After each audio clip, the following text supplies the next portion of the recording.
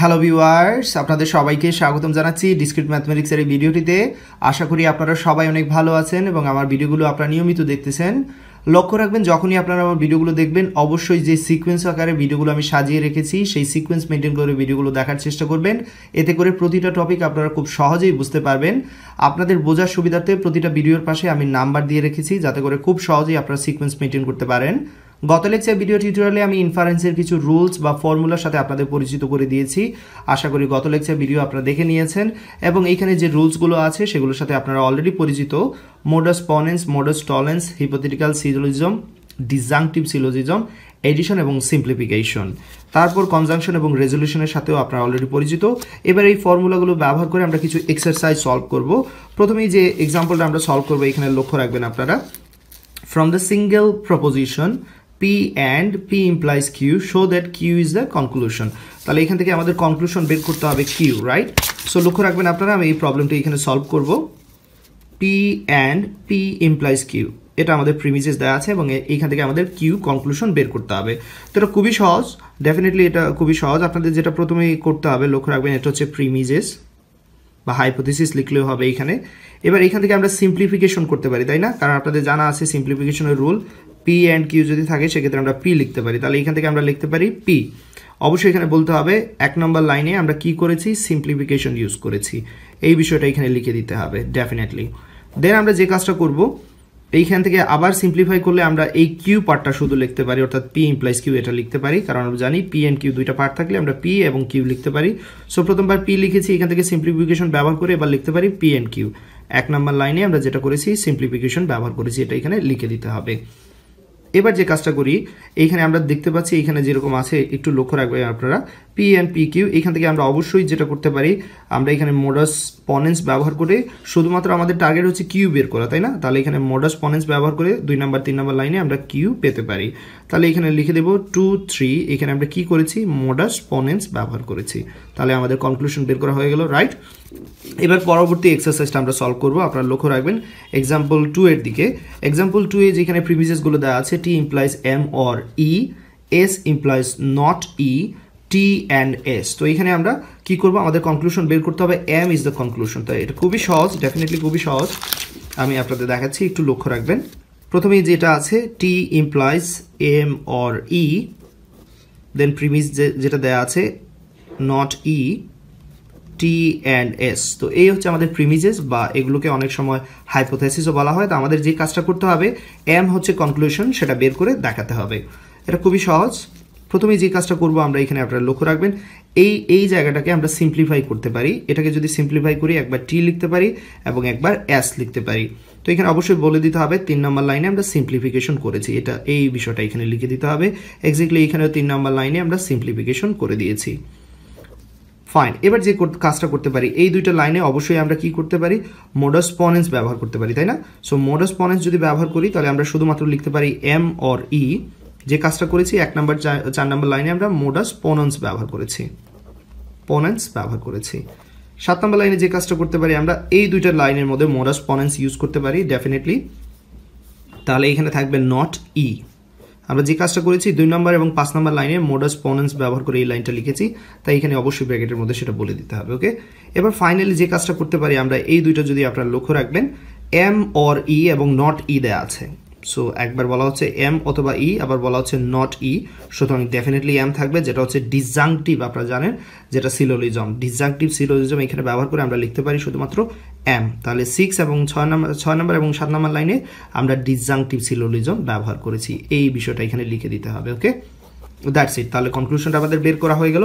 এবার লাস্ট যে এক্সাম্পলটা এখানে আপনারা দেখতে পাচ্ছেন সেটা আমরা সলভ করব খুব সহজে ইনশাআল্লাহ। লক্ষ্য রাখবেন এখানে দেওয়া আছে পি, প্রিমিসেসগুলো লিখে নিচ্ছি, কিউ, কিউ নট আর, এই হচ্ছে প্রিমিসেস।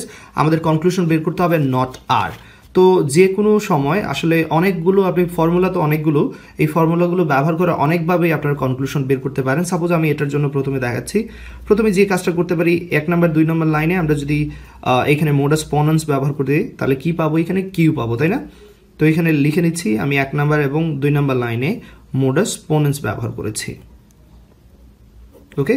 দেন আমরা যে কাজটা করতে পারি এবার এই দুইটা জায়গা থেকে অবশ্যই মডাস পনেন্স করতে পারি 3 নাম্বার এবং 4 নাম্বার লাইনে, সেক্ষেত্রে শুধু থাকবে নট আর। তাহলে 3 নাম্বার এবং 4 নাম্বার লাইনে আমরা ইউজ করেছি modus ponens. That's it, conclusion বের করা হয়ে গেল। তো শুধু যে একটি পদ্ধতিতে বের করা যাবে এরকম না, আরও পদ্ধতি আমরা এখানে হয়তো ইউজ করতে পারতাম, আপনারা হয়তো অলরেডি বুঝেই গেছেন। 2 এবং 3 নাম্বার লাইনে যদি আপনারা একটু লক্ষ্য রাখেন সেক্ষেত্রে আমরা কি করতে পারি, এখানে P implies Q, Q implies আর মনে করেন, হ্যাঁ, পি থেকে কিউ যেতে পারছি, কিউ থেকে এখানে আসতে পারছি, সুতরাং আমরা বলতে পারি পি থেকে নট আর এ আসতে পারি, তাই না?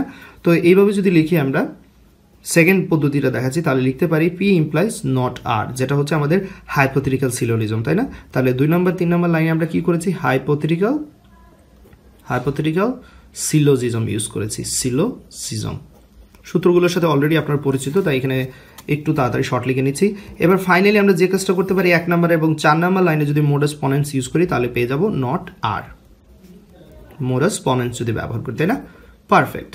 তো আমরা এখান থেকে কি দেখলাম, চাইলে আমরা হয়তো 2বার 3বার 3টা পদ্ধতি 4টা পদ্ধতি হয়তো সলভ করতে পারি কোনো একটা প্রিমিসিসকে কনক্লুশনে নেওয়ার জন্য, শুধু যে একটি পদ্ধতি থাকবে এরকম না কিন্তু। ওকে, ফাইনালি আমি যে এক্সারসাইজটা করব একটু বড় এক্সারসাইজ, এখানে আপনারা দেখতে পাচ্ছেন শো দ্য হাইপোথেসিস, এখানে আপনারা হাইপোথেসিসগুলো দেখতে পাচ্ছেন। এবার প্রপোজিশনাল স্টেটমেন্টে দেওয়া আছে, তাহলে প্রথমে যে কাজটা করতে হবে প্রপোজিশনাল ভেরিয়েবলের মাধ্যমে এগুলোকে প্রকাশ করতে হবে। It is not Sunny this afternoon and it is colder then yesterday. তাহলে এক কাজ করবো এখানে প্রথমেই it is Sunny this afternoon, এটাকে আমরা লিখে ফেলবো প্রথমে একটা প্রিমিসিসের মাধ্যমে। ওকে, সো এই জন্য যে কাজটা করতে পারি, পি আমরা ধরতে পারি it is Sunny this afternoon, এবং কিউ আমরা ধরতে পারি it is colder then yesterday, it is colder than yesterday. ওকে, তাহলে এখান থেকে কি পাবো আমরা, প্রথমে যে লাইনটা আছে এখান থেকে পাবো it is not Sunny this afternoon, so not Sunny this afternoon, সেই জন্য not P, and it is colder then yesterday, এটা হচ্ছে আমাদের প্রথম প্রিমিসিস। ওকে, পরবর্তীতে দেখি আমরা উইল গো সুইমিং, তাহলে আরেকটা নতুন প্রপোজিশন পাচ্ছি আমরা, উই উইল গো সুইমিং,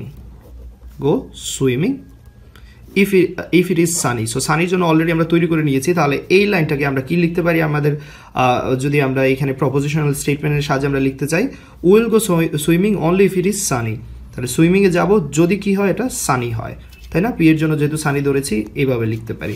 পরবর্তীতে if we don't go swimming then will take a canoe trip, so if you don't go swimming এটা অলরেডি আছে, এটার জন্য আমরা আর ধরেছিলাম, সেটা অলরেডি আছে, লক্ষ্য রাখবেন আপনারা।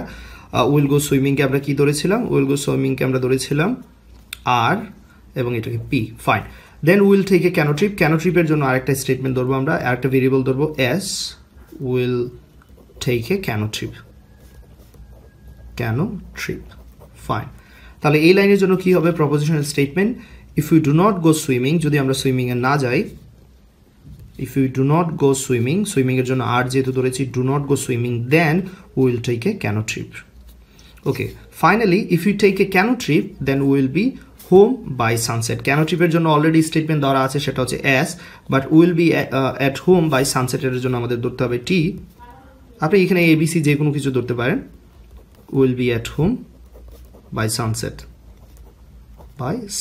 তো প্রথমে আপনাদের যেটা করতে হবে, এখানে প্রপোজিশন ভেরিয়েবলের সাহায্যে আপনাদের অবশ্যই এগুলোকে এরকম স্টেটমেন্টে নিয়ে আসতে হবে, প্রপোজিশনাল ভেরিয়েবলে নিয়ে আসতে হবে, তারপর সেগুলোকে আমরা কি করব, আমাদের যে রুলস আছে রুলসগুলো ব্যবহার করে একটা কনক্লুশনে পৌঁছানোর চেষ্টা করব। Lead to the conclusion will be home by sunset, তাহলে আমাদের কনক্লুশন কি করতে হবে, will be home by sunset, T conclusion আমাদের টি বের করতে হবে। তো এখানে একটা স্টেটমেন্টের জন্য আমরা লিখি নাই প্রিমিসিস, সেটা লিখে নিচ্ছি if we take a canoe trip, যদি আমরা canoe trip then will be home at sunset. তাহলে এই হচ্ছে আমাদের প্রপোজিশনগুলো, এই প্রপোজিশনগুলোর সাহায্যে আমাদের কি করতে হবে, আমাদের অবশ্যই এখানে কনক্লুশন বের করতে হবে টি। তো প্রথমেই যদি আমরা এই কনক্লুশনকে একটু ব্যাখ্যা করি, আপনারা একটু মনোযোগ সহকারে এখানে অবশ্যই দেখবেন। প্রথমে এইখান থেকে আমরা কি লিখতে পারি, সিম্পলিফাই করে অবশ্যই নট পি লিখতে পারি, ডেফিনেটলি নট পি সিম্পলিফাই করে লিখতে পারি, এবং তারপর যে কাজটা করতে পারি একটু লক্ষ্য রাখবেন আপনারা, এখানে আমি একটু বিস্তারিত ব্যাখ্যা করে দেখাচ্ছি আপনাদের। তো এখানে যেটা করতে হবে ডেফিনেটলি 1 নম্বর লাইনে আমরা সিম্পলিফিকেশন করেছি সেটা অবশ্যই বলে দিতে হবে। তো এবার যদি আমরা 2 নাম্বার এবং 5 নাম্বার লাইনে আমরা অবশ্যই একটা ফর্মুলা ইউজ করতে পারি, সেটা আপনারা নিশ্চয়ই বুঝতে পারতেছেন, সেটা হচ্ছে modus Tollens, R implies P not P, তাহলে আমরা মডাস টলেন্স অনুযায়ী লিখতে পারি নট আর, ডেফিনেটলি এই লাইনটা আপনারা লিখে নিয়েছেন আমার সাথে।